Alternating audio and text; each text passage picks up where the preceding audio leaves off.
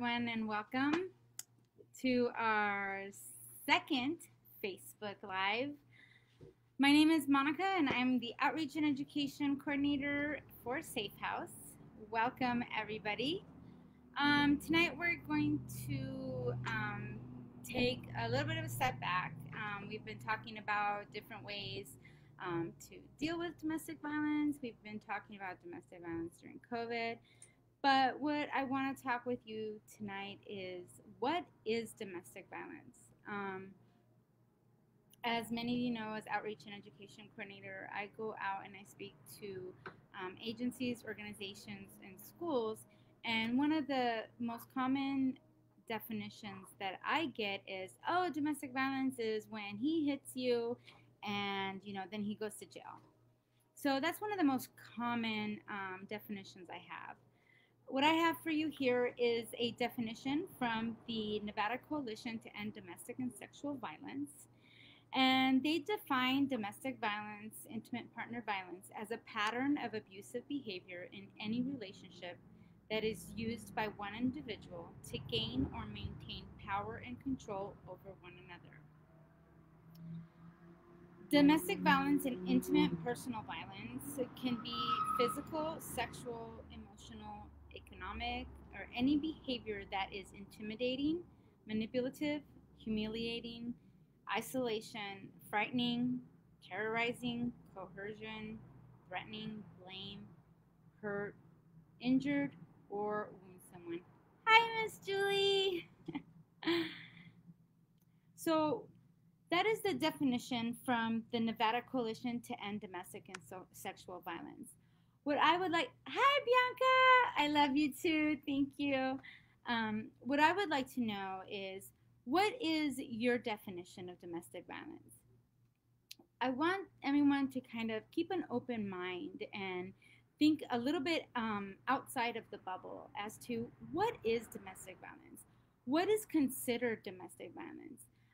As you know, we have a certain way of thinking. Oh, domestic violence is physical. Yes, but there's so much more.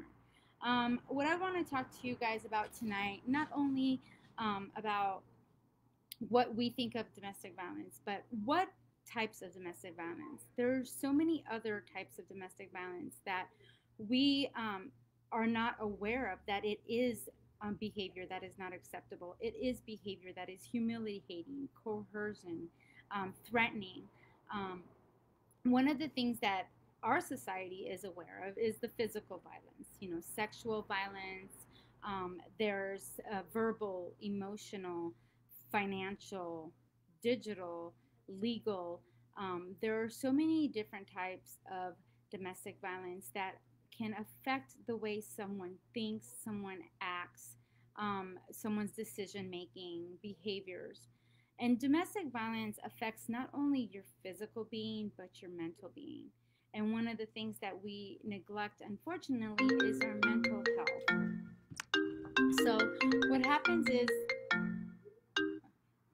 thank you guys for FaceTiming me, but I can't accept FaceTimes while I'm doing this. But if you can please just put your comments or your messages in the comment section, I'll be more than happy to go ahead and answer your questions. I appreciate you reaching out, though. I apologize for that. So one of the things that I wanted to address was what are the different types of domestic violence? What can you tell me? Whether you know the full, complete definition or not, that's okay. That's what we're here for. We're here to provide awareness. We're here to provide knowledge, and we're here to go ahead and provide our own way of keeping safe and our own way of not internalizing the behavior that is acted upon us, but internalizing the way that we can turn it around and redirect and empower ourselves. So, as you know, especially with COVID, a lot of the abusers are still in the home with the survivors and the victims. So what we want to do is we want to raise more and more awareness. We want to make sure that you know what is happening, and we want to make sure that you know the ways that you can go ahead and protect yourself. So with domestic violence, there are so many ways that someone may say, well, he's not hitting me, or he's only allowing me to eat so much, or he won't allow me to talk to my friends, or he won't allow me to talk to my family. um, in domestic violence situations and relationships, there are certain patterns that can either escalate to physical violence or make worse than already is. So one of the things that I like to do when I speak to the community is red flags. I like to speak about red flags, just giving that knowledge, like, okay, these are some things that you need to look for. Oh, but he's only doing it because he loves me, or she's only doing it because she loves me.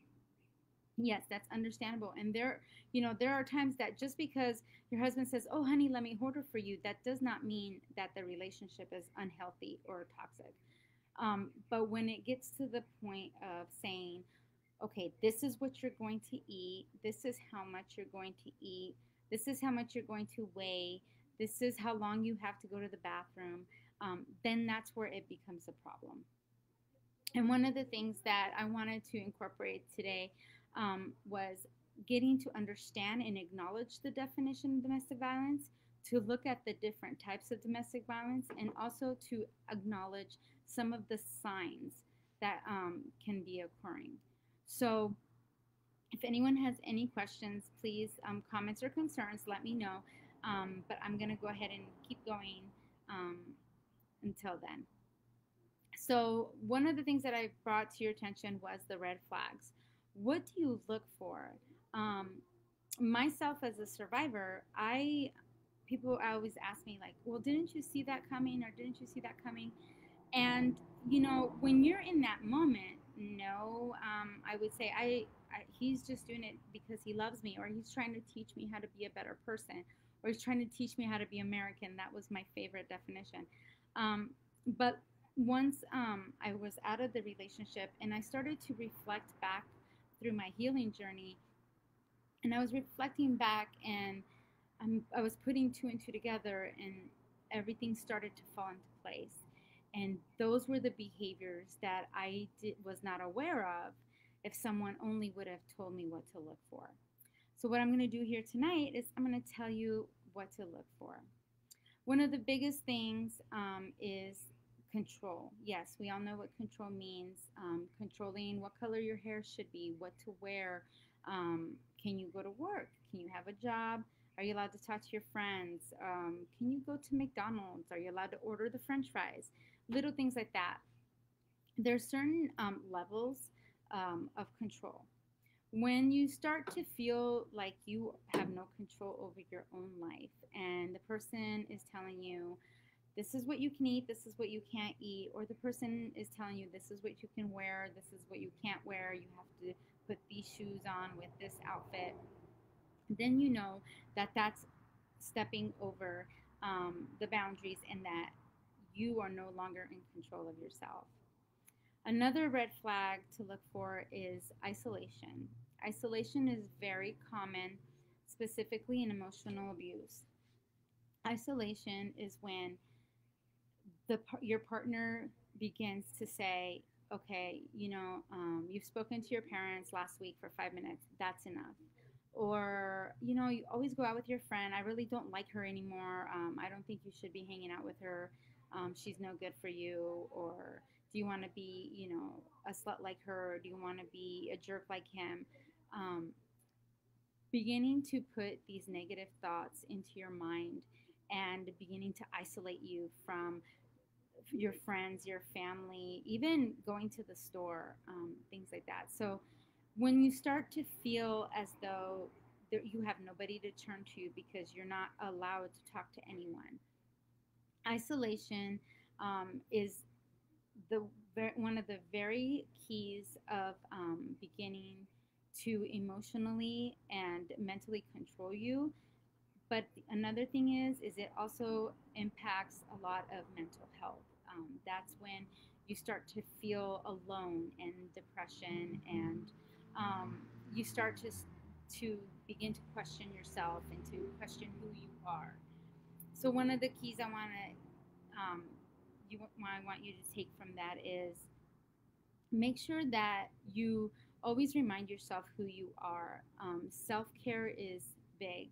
And sometimes, you can't fix where you are, or you're in that moment. But what I want you to do is I want you to maintain control of yourself and don't lose control of yourself. Um, and we'll talk about some ways to regain empowerment stuff in future sessions. Another red flag is um, asking for your password or wanting to say your phone. One of the things that I was always told is, "Oh, babe, let me see the pictures of the kids on your phone," or "Here, let me show you how to do this update." And of course, you're going to be like, "Oh, sure," because you have nothing to hide. But then that's one way of controlling. Or if you're here, well, oh, why don't you want to give me your password? Are you hiding something? And of course, you're thinking to yourself, I'm not hiding anything. So, of course, you're going to give him your passcode. Another red flag, control. Another way of controlling you.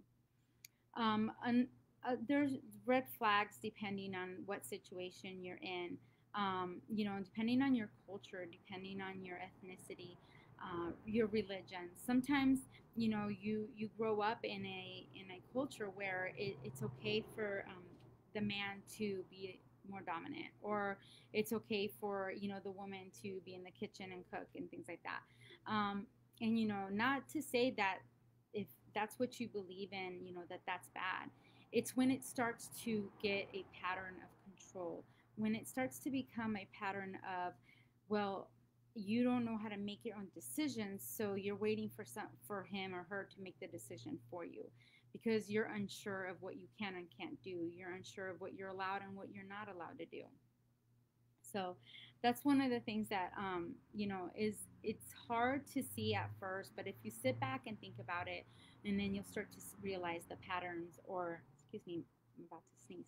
You'll start to realize the patterns, and you'll start to see, like, okay, is this healthy? Is this not healthy? When you're in a relationship that is unhealthy, you start to begin to doubt yourself. You start to begin to put yourself in a place where you can't make a decision. You can't even make a decision of what your favorite color is. You can't make a decision of what foods you like because you're so codependent on what you want the partner to do for you. You're so codependent on waiting to see what your partner is that wants you to do, so you think that that's okay. Um, Another red flag is limiting your funds. So, but what I mean by limiting your funds is if you are a stay at home mom, then um, your partner allows you so much money either per week or per month. So, this is how much you have to go to the grocery store. Bring back your receipt. Make sure you bring back the change. Or if you do work and then your partner says, okay, well, I need to see your check, and this is how much you're allowed to spend, but you have to account for every penny. So economic and financial control is very common, specifically when if the victim is the one who holds employment and the perpetrator is the one who does not have employment. That is another way of controlling you, another way of making themselves feel better while you're the one actually doing the work, because they don't want you to feel like you're moving forward or you're doing anything to better yourself. Another red flag is the fact that they will limit what you can watch on TV, the books that you can read, whether or not you can go on social media, whether or not you can engage in Bible study groups or women's group or bowling team or anything that is extra activities outside of the home that does not involve your partner. So these are a few red flags. We have a great training at Safe House that will go into more depth and more detail as to the different levels of red flags, healthy and unhealthy behaviors. Um, which, if you would like more information, I would love to provide that for you. just go ahead and reach out to me at Monica R at safehousenv.org, or you can always call the main office at 702-451-4203. I'm always continuing education and raising awareness throughout the community. But I would love to hear your thoughts. I would love to hear your, what do you feel as far as red flags, and when is it to go too far, or is it domestic violence, or is it just me?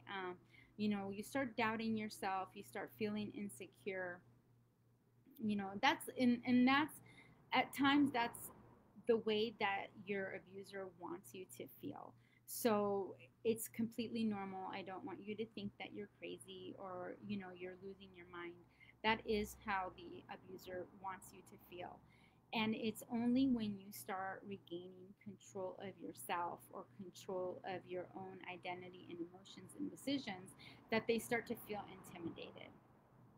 So, one of the things that I always like to say is, you know, always realize who you are and that you're worth it. Realize how strong you are inside and out. Don't let anyone steal your power, or anyone steal your joy.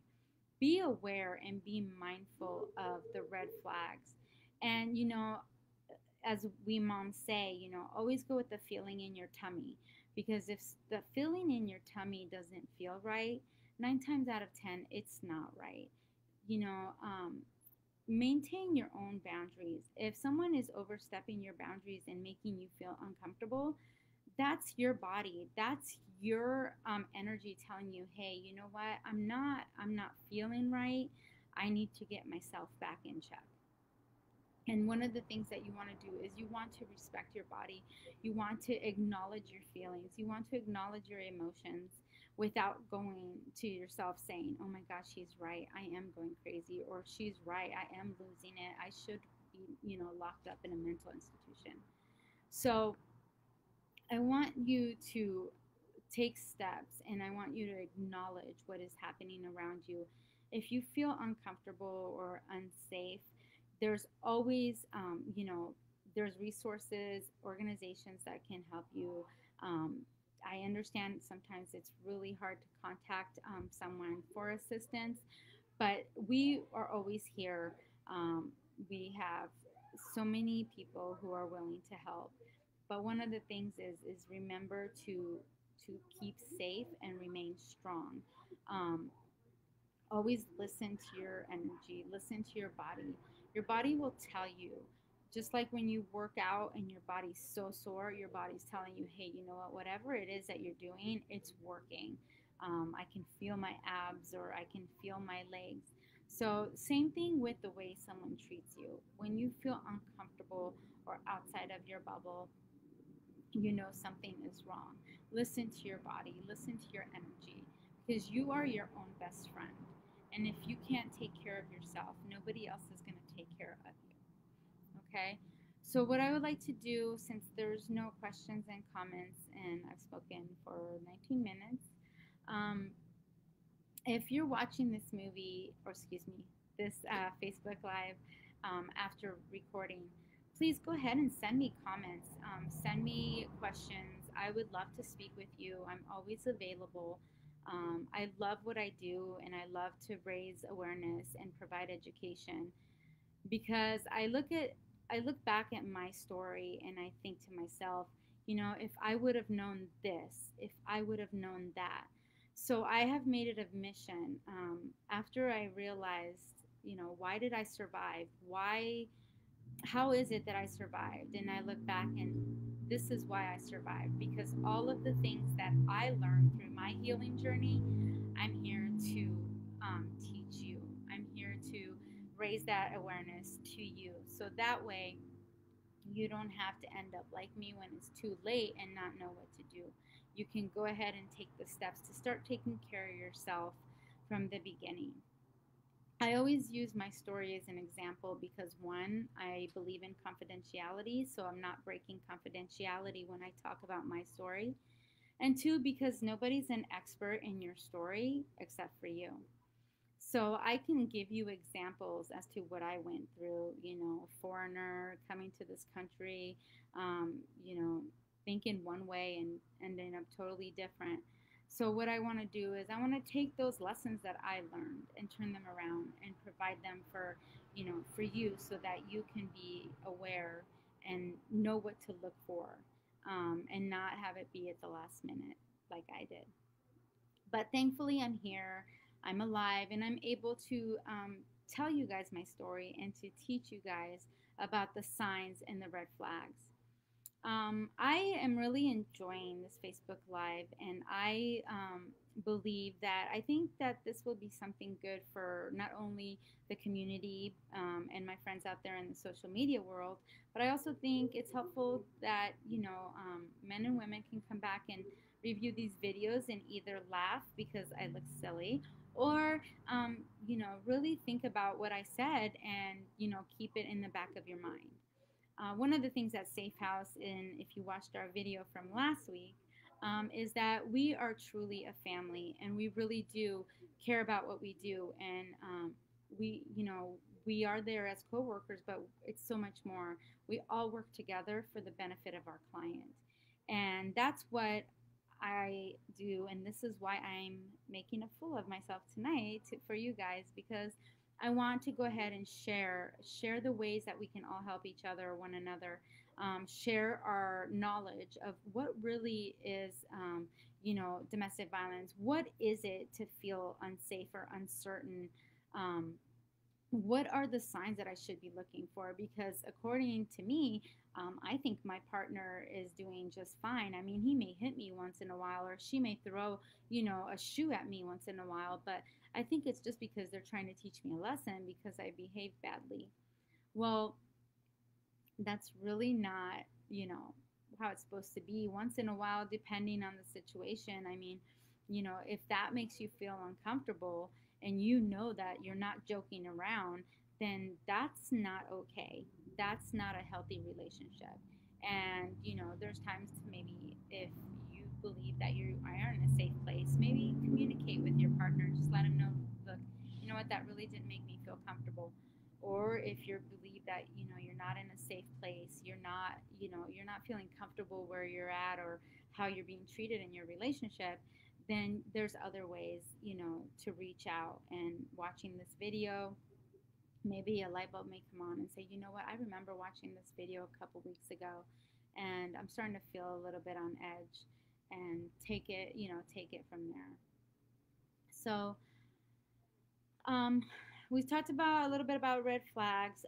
Next week, we do have a guest speaker, dear friend and amazing speaker. She actually spoke at the coalition for our training this past month, and she has an amazing story, an amazing journey, and I'm so excited that she accepted to share it with you guys. Um, because I really believe that it's important for others to really put a face to these stories and know that we're real. We're real. These are things that happen to us, and we want to share them in order to provide a healthier future, healthier relationships, and of course, my favorite, empowerment. So I want to thank you all for joining me tonight. I appreciate your amazing support. I appreciate you watching us and following us on Facebook and all social media. Um, Thank you to those who give me encouragement. I want to do a couple shout outs real quick before I go. So I want to thank our ED, Julie Proctor, who has been my strength. She is the hugest support system. Always encourages me and tells me I'm doing a great job, even though sometimes I feel like I failed you guys. Beth Flory, who is our director of operations, and she is amazing, gives me great insight. I also want to thank all of my staff at Safe House, and I want to thank my fiance first and foremost for just being my rock and being my broccoli and putting up with me through my journey and giving me the encouragement to speak up and help others. So with that being said, if there are no other questions, I'm going to go ahead and close out. Please reach out to me. Like I said, I would love to hear from you. Let me know your thoughts. Tune in with us next week and look for the link. We're going to have Tiffany. Tiffany is going to go ahead and speak with us about her journey and domestic violence, and she's going to give a little insight as to what she spoke about at the coalition. I don't want to give too much. So, once again, thank you so much. Thank you, Julie and Bianca, for coming to support me tonight. And I hope that I can send you guys off with a little bit of thought, and just know that, we all have strength, we all have power, and we are amazing, and we will get through this. And thank you for joining with me, and I hope that I will see you again next week. Bye bye.